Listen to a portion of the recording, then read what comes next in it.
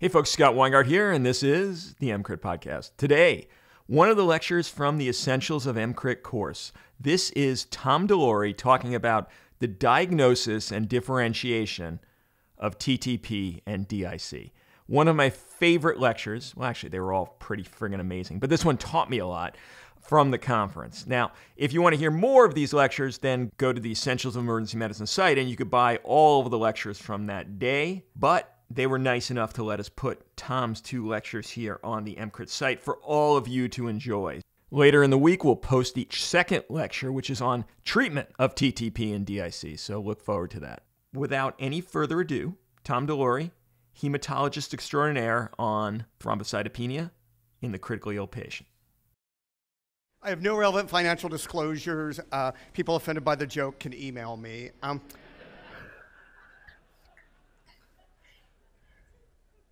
So there's a lot of things that can cause thrombocytopenia. I would love to spend the rest of the day telling you about all of them because I think they're great.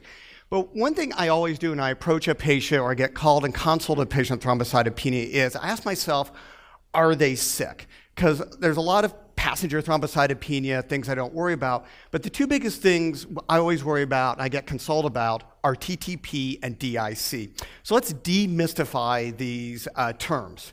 So for TTP is a disease of platelets. And to help me, I have Mr. Angry Platelet here.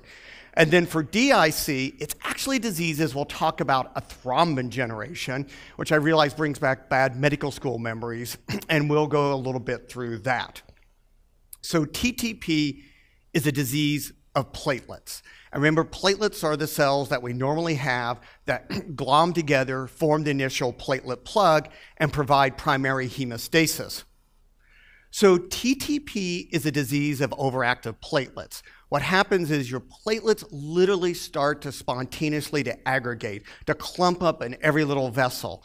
And this is really what causes the pathophysiology of TTP. You get little platelet clumps in your heart, in your kidney, in your pancreas, in your brain. And so that's why there's often a variety of wide clinical presentations, because these little platelets clumping together leading to end organ damage. Now, what's responsible for this is a strange and mysterious protein called Adams TS13. And this is a protein whose lack of leads to TTP. And to really try to summarize it quickly, TTP in platelet aggregation, you have this glue called von Willebrand's factor.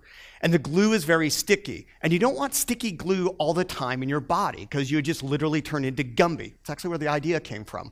And so this Adams TS13 helps normally to keep your platelets, to keep the von Willebrand's in the unsticky form. You lose Adams TS13 either due to autoimmune, maybe you weren't born with it, boom, your platelets start aggregating everywhere. So really, TTP is due to a very specific issue of missing this protein called Adams TS13. And it's the primary problem. TTP is disease. It's a disease that we call TTP. And so it's when people present with this, this is their main issue. It's not secondary most often to any other thing. So platelet aggregation due to eventually to missing Adams TS13, and it's the primary problem. Well, what about DIC? Well, DIC is an issue with our friend thrombin here, a key protein of coagulation. And so in DIC, we see increased thrombin generation. Now, why does that matter? Who cares? It's a protein. Well, thrombin is a pivotal molecule of coagulation. In fact, I once had a cat named Thrombin. Yes, my daughter Fibrinogen always played with it. So anyway, but what thrombin does is it's a powerful positive feedback. It activates factor 5, factor 8, factor 13. It cleaves fibrinogen to form a clot. It stimulates fibrinolysis. It activates platelets. Thrombin's the master molecule of coagulation. And so what happens is you get excess generation of thrombin, and this leads to overactivation of coagulation. So if you imagine everything thrombin is doing normally, imagine a bunch of thrombin running around, coughing up hairballs, doing all this stuff. So you get factor depletion, you cleave fibrinogen, you get thrombosis, but you get this powerful stimulation of fibrinolysis. So you get this tremendous secondary fibrinolysis leading to bleeding, clot breakdown. You get activation of platelets, but this activation of platelets actually leads to thrombocytopenia. So what goes on in DIC is this powerful stimulus for coagulation, overactivation of thrombin, leading to factor destruction. So that's why most people with this bleed. Also get this stimulation of fibrinolysis, which aggravates the bleeding. Now, there's very rare forms of DIC where we don't see this secondary fibrinolysis, but it's usually cancer or other obvious things. So this is why patients bleed, and this is why their labs are deranged. And so this is a molecular modeling idea, but this kind of shows the pathophysiology of DIC, overactivation of thrombin. Now, another key point is DIC is always secondary to something else. There's probably rare primary DIC syndromes, but really it's always secondary to other things. And I always see these causes of DIC. Well, really, anything that generates too much thrombin will cause DIC. Get hit by a truck, you expose tissue factor, you get coagulation, you get DIC. You have an obstetrical disaster, you stimulate tissue factor, you stimulate thrombin generation, you get DIC. You get septic, you get the idea. So really anything that really upsets the system enough will lead to DIC. So it's really always secondary to something else. Now, again, it may be the primary manifestation, somebody's septic and they're bleeding everywhere, but it's because that something else is driving this excess thrombin generation. So how do we diagnose TTP? So, people learn about pentads, quadrangles, pentagrams, other things, but the key is what I like to call the terrible triad of TTP. And when I think about TTP, I look for three things. One, microangiopathic hemolytic anemia. It's a great phrase. It makes me sound smart because it rolls off my tongue. But really, that is the combination of schistocytes and high LDH. So you got all these little platelet aggregates, bam, bam, bam, bam, bam, forming everywhere. Your red cells come steaming along, whack, they hit this platelet aggregate, and it splits in half. It gets red cell fragmentation. So it's what we call schistocytes. And there's a little helmet cell in the middle of the picture here. So that's one of the things I look for when I diagnose TTP, are schistocytes. Now, again, I look for this by, like everybody else does, reading the lab report. So you'll see 1+ schistocytes, 2+. If you're really worried about it, call the lab tech, they'll tell you. But a lot of things can lead to schistocytes. You can actually see it in DIC. You can see it in heart valves. The other thing I look for is a very high LDH. As we remember, an LDH is marker of red cell destruction. But the other thing that the LDH is a marker of is end organ damage. And it's actually very interesting in DIC. Most of the LDH is tissue LDH. It's coming from end organ damage. And the LDH is usually sky high, 2 to 3 to 4 times normal. And that's one of my key tests. When I'm called by the when I call by the ICU at night and they're asking me, I'm really worried this patient has TTP, I go, what's the LDH? I call that my putting on the socks test, because if the LDH is sky high, I put on my socks, I walk over the phone, and I call the fellow to go in and work up the patient. And so I think an LDH is pretty key. It's often not part of routine labs, but that's usually a red flag to me, an LDH very high. So I like the microangiopathic hemolytic anemia, schistocytes, LDH. Thrombocytopenia, again, can be mild, sometimes 10 to 20,000. Yeah, people are thinking about it. But a lot of times, especially early TTP, it's 50 or 60. It's kind of that milieu of general illness. So you kind of always got to think TTP. Finally, end organ damage. We used to teach the fever, the renal failure, encephalopathy, but I've seen pancreatitis, I've seen ARDS. The most common cause of death in TTP is cardiac. So really, any organ that has blood flowing through it that can be blocked by platelet aggregates is going to be damaged in TTP. So again, these are the things I think about in TTP. And kind of the rule of thumb I give is you just kind of always have to think about, could this be TTP? No, they just got run over by a truck. But at least if you think about it, it'll keep you from getting burned. And again, part of it is I think we don't routinely do LDHs, and sometimes can be a good tip for this.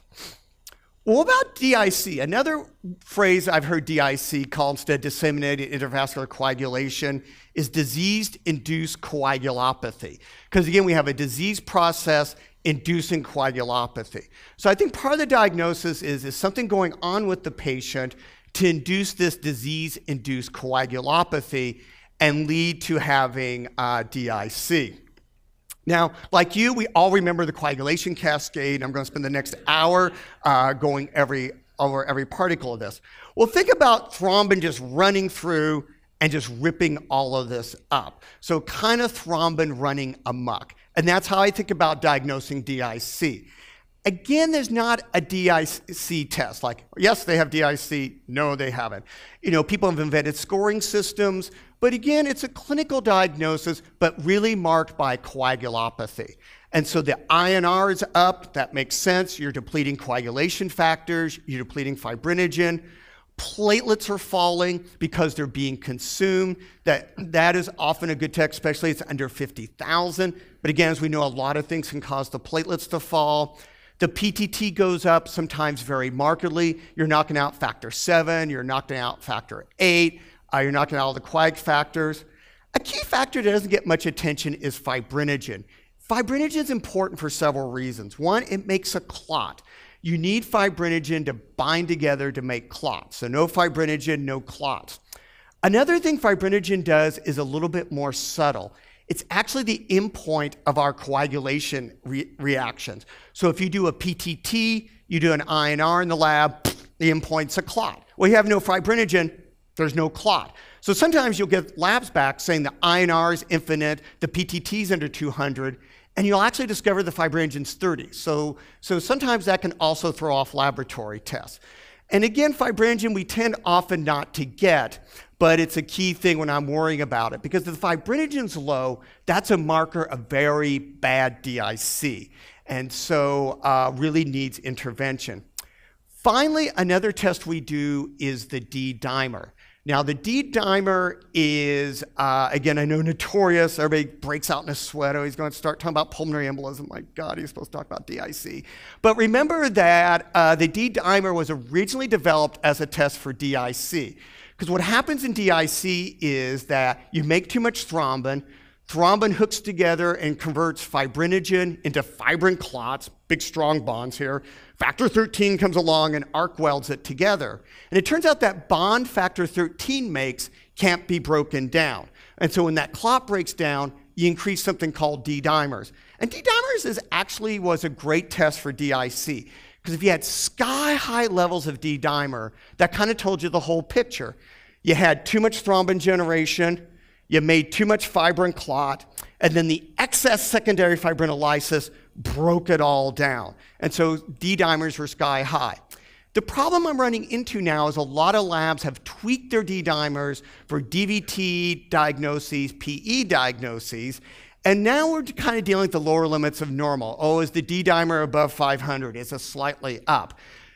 Whereas in DIC, the D-dimer is like 15,000, 20,000. So sometimes it's lost a little bit of its sense of specificity because many labs only report slightly high D-dimers. So if you got a sky-high D-dimer in the 1,000, that's great. But I'm finding this a little bit more difficult to use in many labs. So to me, when I'm really worried about DIC, again, it's the whole picture. You know, a patient who's bleeding, they have a coagulopathy, high INR, high PTT, low platelets.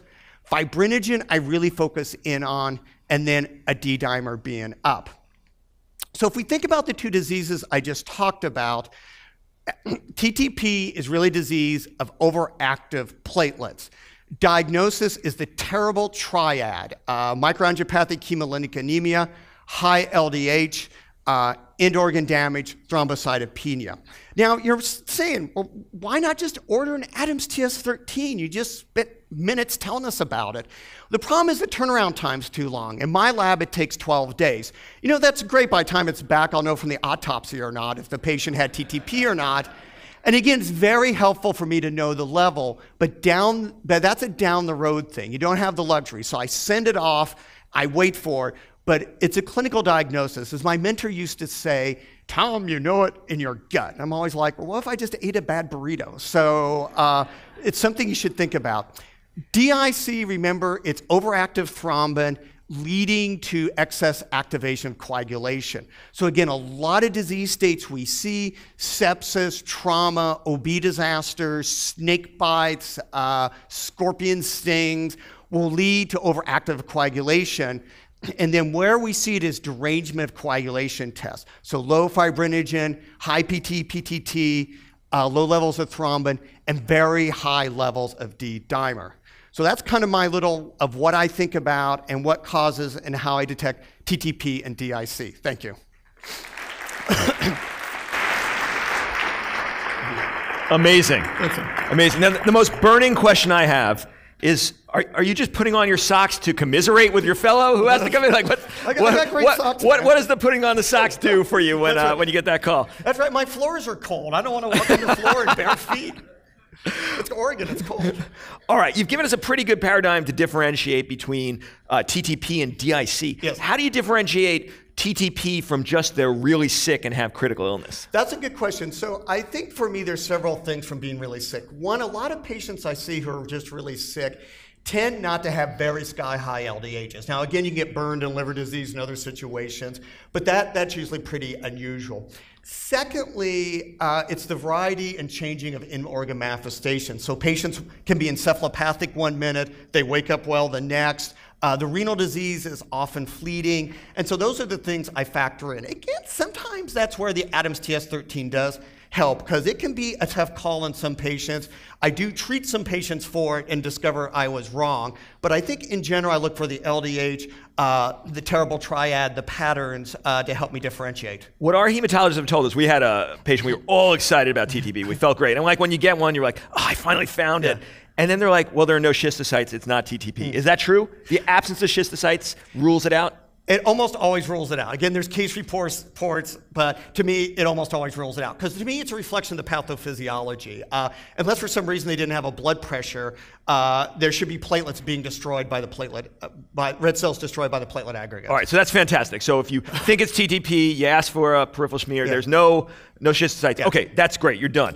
Okay, how high, you mentioned the LDH, what are you really looking for? What number makes you think, TTP? So our upper range of normal is 206, so 207. No, our upper range of normal is 206, so I usually think about 500, 600. It's sky high. Sometimes we often see it in the thousands. So like I said, it's often surprising because the patient doesn't look like that sick, and they have this ginormous elevation. So differentiation between TTP and DIC, if the coags are normal? Yes. Not TTP. Not TTP. I mean, not DIC, rather. Yes, we're getting dangerous. I know, it's my fault. That's right. Not DIC at that point. Not DIC. So it is markedly unusual to see abnormal coag tests. So that's another differentiator. All right, and you mentioned the fibrinogen and the D-dimer. Yes. What kind of levels are we looking for on the fibrinogen? So fibrinogen, upper range of normal is 150. Usually in sick people, it's higher. So I really worry if it's under 150, and especially under 100. All right, and just so you folks are aware, the treatment of all this is a separate lecture that Tom's going to be giving. So you're going to hear about what to do about all this shortly. Stay tuned. All right, what's the most common mistake you see being made when you get a DIC TTP consult? So I think the most common mistake is, one of them is people don't think about it. And so I'll be asked about thrombocytopenia. I think people sometimes get locked into their diagnosis too early. And so my most vivid case I remember was being called, oh, we have this alcoholic and encephalopathic, look at the smear, schistocytes everywhere. So I really think the biggest mistake is not thinking about it. Because if you think about it, you can run through the mental list in your mind, boom, get it done.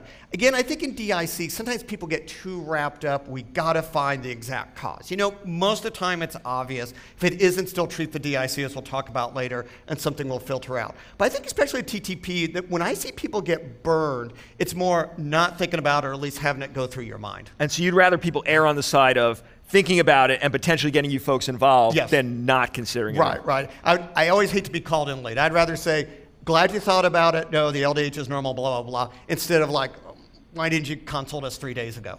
Fantastic. Round of applause, Tom DeLaury. Thank you. Thank you, sir.